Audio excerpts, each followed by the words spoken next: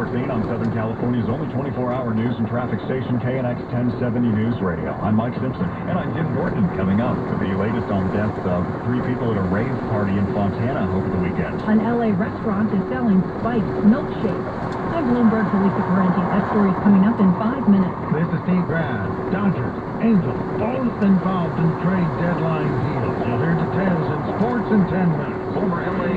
Sheriff Lee Baca, L.A. County Sheriff Lee Baca withdraws his guilty plea and will go to trial. Those stories coming up in the next 15 minutes. But first, traffic and weather together every 10 minutes on the 5s. Here's Denise Bondo. Your 57 northbound has a little trouble right around Pathfinder. That's crash.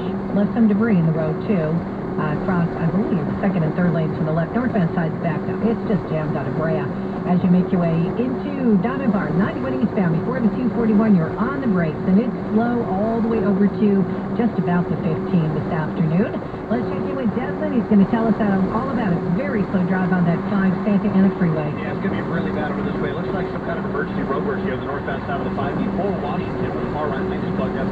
As you really frustrated, a very solid brake lights now back from the Valley View. Once you can pick up Telegraph, definitely my recommendation is moving along just fine. Not just doing that for your southbound ride as well, which has started to get you on out of the eastbound interchange down through Fossil. Looks like you're on the brakes on that 60 eastbound, headed out of the, looks like about Rubidoux.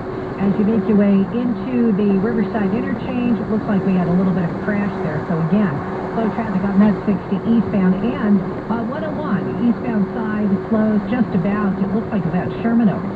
As you make your way over to the Hollywood interchange with the westbound side slow out of Studio City. As you make your way into Encino this afternoon. Your next report at 3:25 with Southern California's most frequent traffic reports. I'm Denise Bondo, KNX 1070 News Radio. Well, everybody, it is a beautiful day out in the Southland. However, it is a bit sticky. We've got high humidity out there, mostly sunny skies. There's the potential for a thunderstorm way off to the east in San Bernardino and Riverside County. Our daytime highs this week are going to be cooling down. We're going to be in the low 80s for the LA Basin and then into the low 90s for our valleys. So that's a nice change.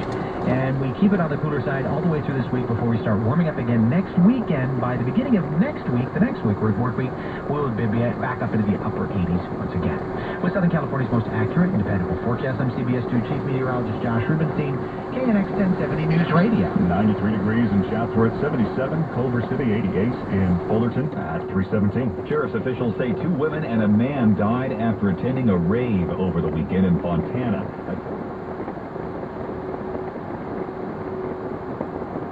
Speedway.